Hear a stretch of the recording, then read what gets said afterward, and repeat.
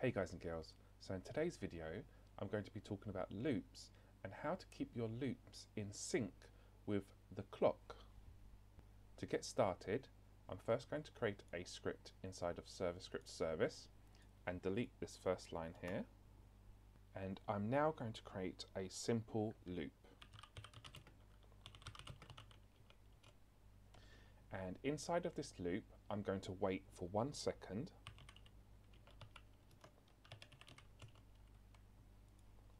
and I'm also going to print the current clock time. So print os.clock.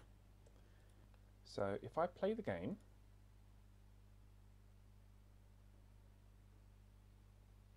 we can see that every second it prints the current clock, and we can see it goes from 50 to 51 to 52 to 53. But we can also see that the milliseconds are slowly increasing over time, and that is because of inaccuracies of the wait function. And we should also notice that once this hits 99, it skips a second.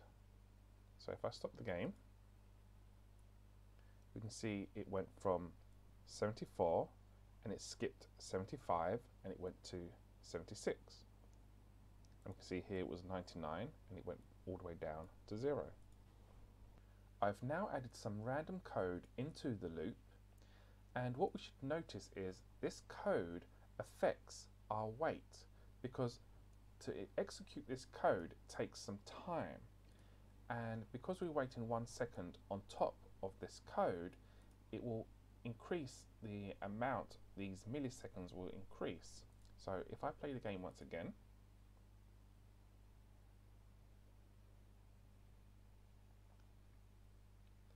we should notice that these milliseconds are increasing a lot quicker now than they were before. And we can see that we're skipping seconds much more frequently than we were before. So let's rewrite this loop so that these lines of code do not affect our wait. So I'm first going to create a function called loop, and I'm going to call this function, and inside of this function I'm going to copy and paste this code, and at the very bottom I'm going to call the function again so that it keeps looping over and over and over again. But we still have the same problem, because executing these two lines of code takes a small amount of time.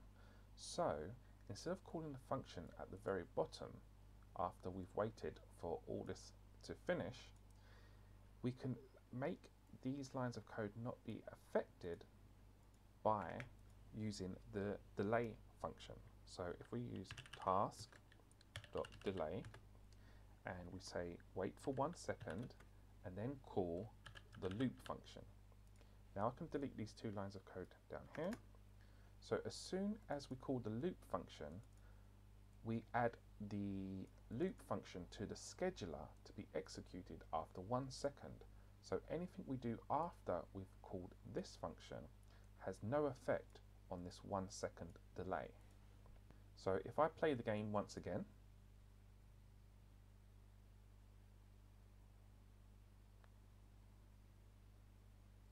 we can now see that we're more closely in sync with the clock, and these milliseconds are only increasing by a very small amount, like we first showed when we created an empty loop.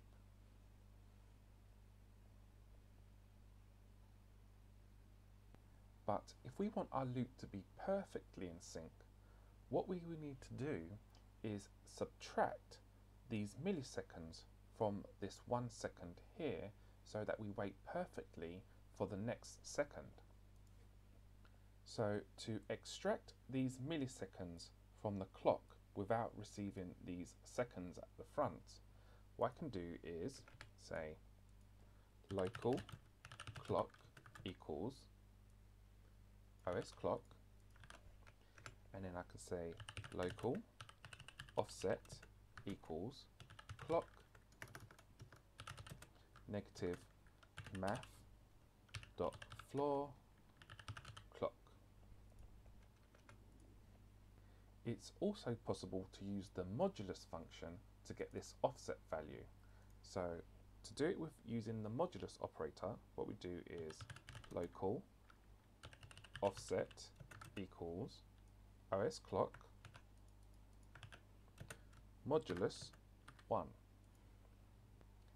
If you're unsure how the modulus operator works, I have a video on my channel called Modulus Operator that goes into more detail of how this operator works. So I'm going to delete this method of getting the offset and use the modulus operator method of getting the offset, and now I'm going to subtract the offset from this 1 value. So I'm going to say 1 negative offset. And if I play the game once again,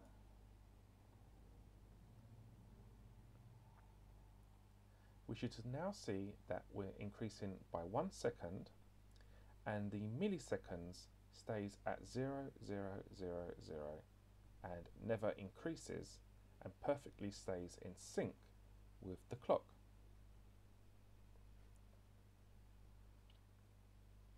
But if we want our loop to run at a different interval, for instance, let's say every 5 seconds, what I can do is create a local variable called loop delay and set it to 5, and instead of waiting for 1 second, I'm going to wait for the loop delay, which is 5, and I'm going to divide the clock by loop delay, and at the very end times the offset by loop delay. And if I run the game once again,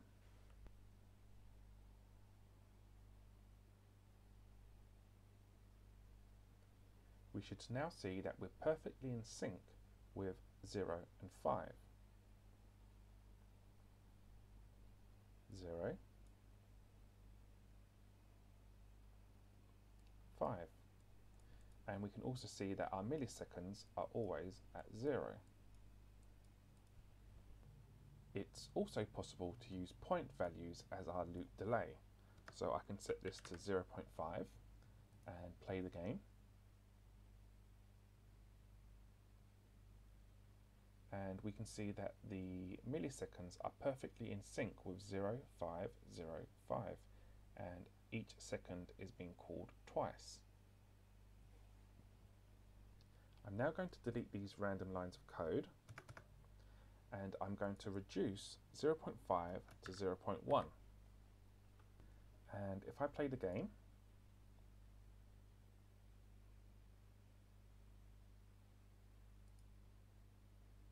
we'll notice that we're not able to keep up with this very small loop delay. So we went from 80 to 82, so it skipped 81, and then from 82 it skipped 83 and went to 84. And the reason this happens is because task delay relies on the player's frame rate. So if the player's frame rate is 60 per second, we can work out that 1 divided by 60 is equal to 0.01, and that is the minimum amount of time, if the player's frame rate is at 60, that this task delay will be able to wait before it calls the loop function. So now let me show you how you can have a very low loop delay that stays in sync with the clock.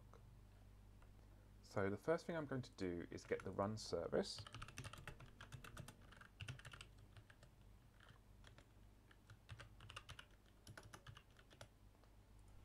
And then I'm going to assign a function to the heartbeat event. So run service dot heartbeat connect function,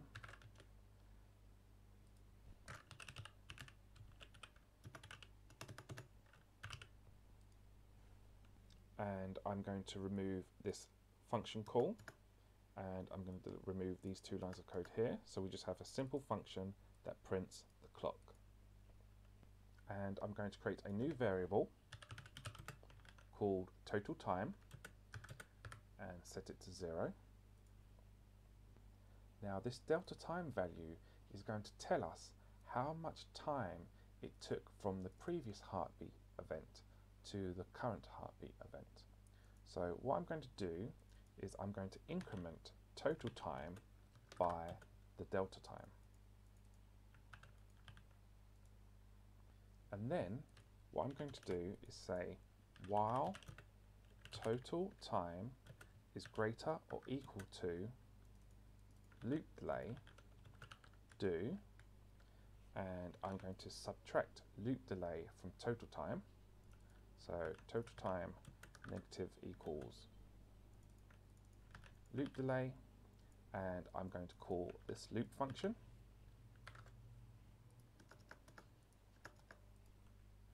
Now in order to demonstrate that this function is working correctly, I'm going to change the loop delay back to 1 and play the game.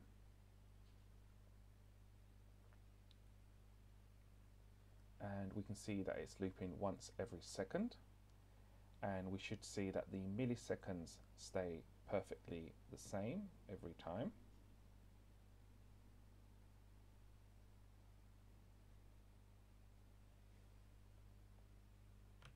So the way this works is each frame the heartbeat event is fired, and if the frame rate is at 60 per second, then delta time should have a value roughly 0.016, and this value is being added to the total time, and then we're looping, and in every loop we subtract the loop delay from the total time. So if we had a loop delay of 0.001, it would have to loop 16 times to get this total time to be equal less than loop delay. So in order to test this, I'm going to first comment out this print function, and I'm going to simply print delta time and run the game.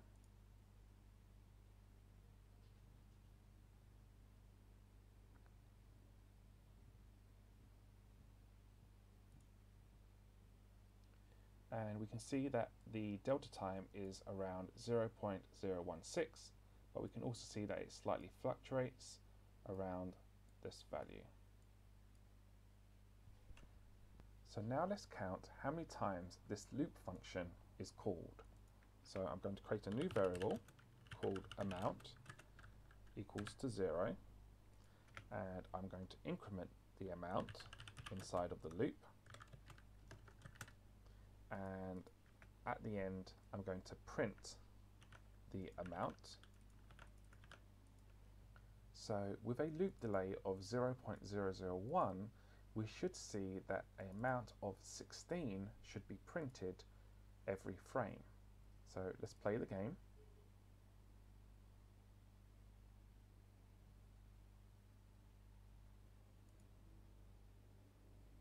And we can see that the loop function gets called around 16 times every frame. So now we can have a loop delay as low as we like, and we should have this loop function be called the correct amount of times every frame. So even with a low value like this, if I play the game, we can see that the loop function is being called the correct amount of times to compensate for the delay of each heartbeat. Thank you for watching my video, and if you have any questions, feel free to leave a comment down below.